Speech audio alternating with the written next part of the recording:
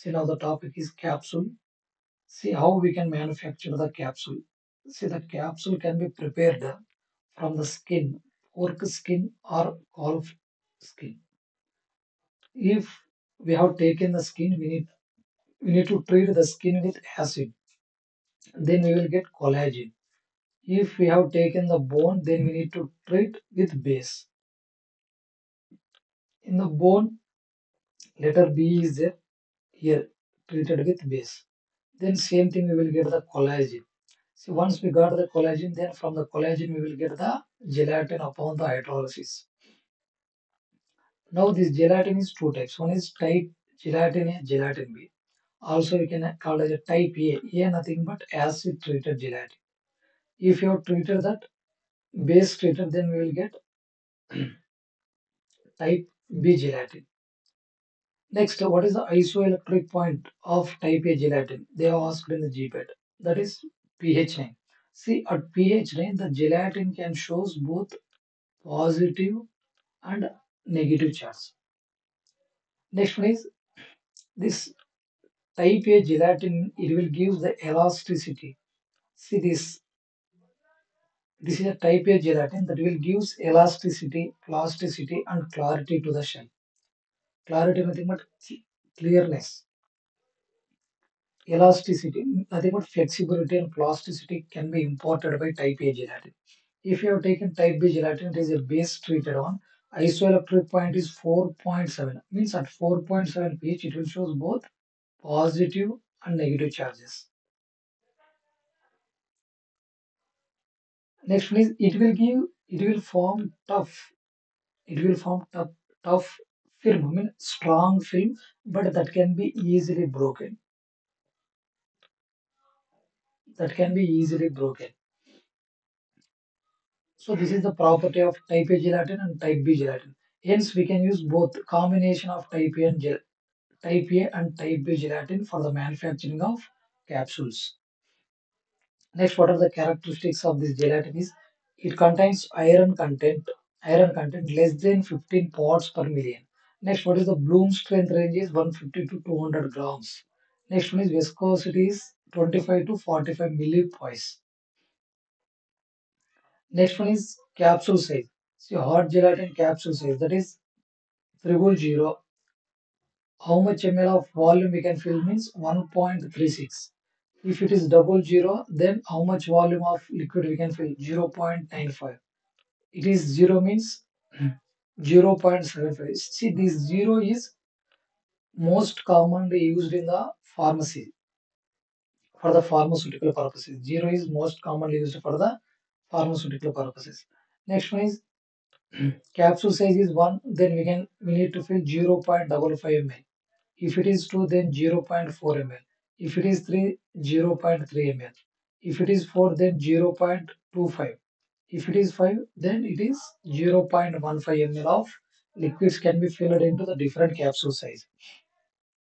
And this triple zero, double zero, majorly used for the veterinary purposes. See, this is the size range. See, this is triple zero, this is double zero.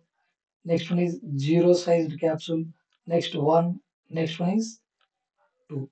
See, in this hot gelatin capsule, we can fill liquids, semi-solids, and solids. See, if you want to fill the powder, then how much mg means 1000 mg of powder can be filled in triple zero. Next, in the double zero, 750 mg of powder. In the zero, we can fill the 500 mg of powder. In the 1, we can fill 400 mg. In the 2, we can fill 300 mg of powder. This is about the hot gelatin capsule sizes. Now, soft gelatin capsule size. See, soft gelatin capsule size is round, oval, and oblong. See, in the round, we can fill 9 minim. In the oval, we can fill 16 minim. In the oblong, we can fill 20 minim. See, 1 ml is equals to 16 milim. See here 9 milim means approximately 0.5 ml we can fill. 16 milim means approximately maximum 1 ml we can fill. Here 1.2 or 1.3 ml of liquid can be filled into the oblong one. See, this is about the sizes of hot gelatin and soft gelatin capsules. So next one is what are the materials that is responsible for the,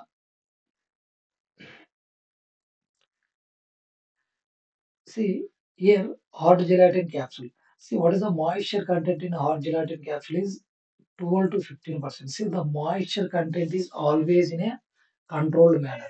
See if the moisture content is less than 12 to 15%, then the gelatin will become brittle. If the moisture content is greater than 12 to 15%, then the gelatin will become sticky nature. Say formulation ingredient, it will contain gelatin. Gelatin is a self-forming agent. Next one is titanium dioxide. It is a opacifying agent, protect the drug from the light. Next one is sulfur dioxide. See, it is act as a preservative because gelatin is hydrophilic in nature. It can retain the water. If it contains water responsible for the microbial growth, hence definitely we can use the preservatives. So what are the things can be filled into the hard gelatin capsule? Nothing but we can fill solids, semi-solids and liquids. Next one is soft gelatin capsule. Also we can call it soft gel. The moisture content is very less in case of soft gelatin capsule. Nothing but 6 to 10%. If it is below 6 to 10%, then what will happen means it will become brittle in nature. If it is more than 6 to 10%, then it is become sticky nature. Formulation ingredient, see it will contain, see soft gelatin, it will contain plasticizer. What is the role of plasticizer? Nothing but that is responsible for maintaining the flexibility of the film. See if it is a gelatin, if it is gelatin like this, there is a presence of plasticizer that is responsible for the flexibility of the gelatin by retaining the water. See what are the things can be filled into the soft gelatin? Nothing but semi-solids and liquids. We cannot fill the solids in soft gelatin capsules. Next one is hardness of the shell. See if you are using the plasticizer, that is glycerin here. So what are the different kinds of plasticizer we can use? Means glycerin, sorbitol, more preferably used. Next polyethylene glycol. Next one is polypropylene glycol. Not poly here, just polyethylene glycol, propylene glycol. Hardness. See the 0.4% of glycerin and 1% of gelatin, then it will get can be used in hot and humid areas. Hardness of shell is if it is medium, it contains 0.6% of glycerin, 1% of gelatin. It can be used in the temperate areas. Next one is hardness of shell is soft. It contains 0.8 ml of 0.8 glycerin, 1% of gelatin. It can be used in cold dry area. See, this is a hard gelatin capsule. See, this is a hard gelatin capsule contains gelatin along with titanium dioxide. Titanium dioxide is a opacifying agent. It will prevent the entry of light from the environment. Next one is plasticizer. See, this is a plasticizer that contains water. By retaining the water, plasticizer that retaining along with water, so it will responsible for the maintaining the flexibility of the cell. Flexibility of the gelatin cell can be maintained with the help of plasticizer. Next one is manufacturing of hard gelatin. See how we can manufacture it. First one is dipping. Now we need to dip the gelatin into the we need to dip into the gelatin solution. After dipping into the gelatin solution, then next step is spinning. After spinning nothing but this process we can call as spinning. Next one is drying. After the drying, it will comes to the stripping. Once the stripping process is completed, next cutting. We need to cut the gelatin. Once the cutting has done, next joining. So this is just brief outline about the manufacturing of hard gelatin capsule. They have asked in the GPAT examination. Next one is what are the different kinds of apparatus can be used for the filling of hard gelatin and soft gelatin capsule. See, acofill is there. Acofill is responsible for the filling of powders into the hard gelatin capsule.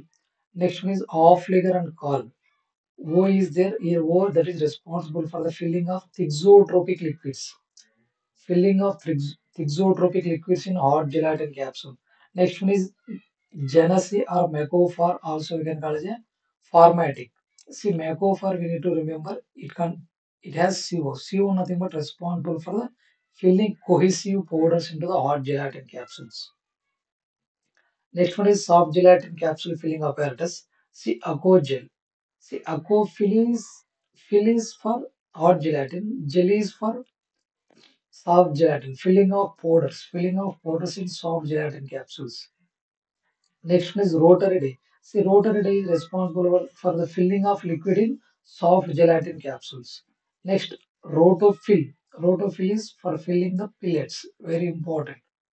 Rotofill is responsible for the filling of pellets. Rotosort. Sort nothing but separate.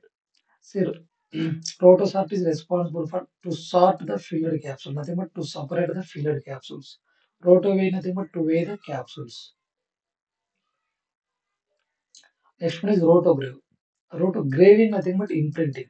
If you want to print a letter A or anything, any company brands onto the gelatin shell, then we can use the rotograph, imprinting on the empty capsules. We can call it a rotograph. Next one is VeriCap. See, VeriCap, it is E or IC, nothing but dielectric constant. What is the very role of VeriCap? Nothing but to measure the dielectric constant. Next one is Ervica Kia. See, Ervica Kia that is responsible for the de-dusting and polishing mission. It is responsible for the de-dusting and polishing mission. Next one is PM60. P nothing but polishing and M nothing but mission. P60 is a polishing mission for cleaning and polishing mission. So this is about the capsules.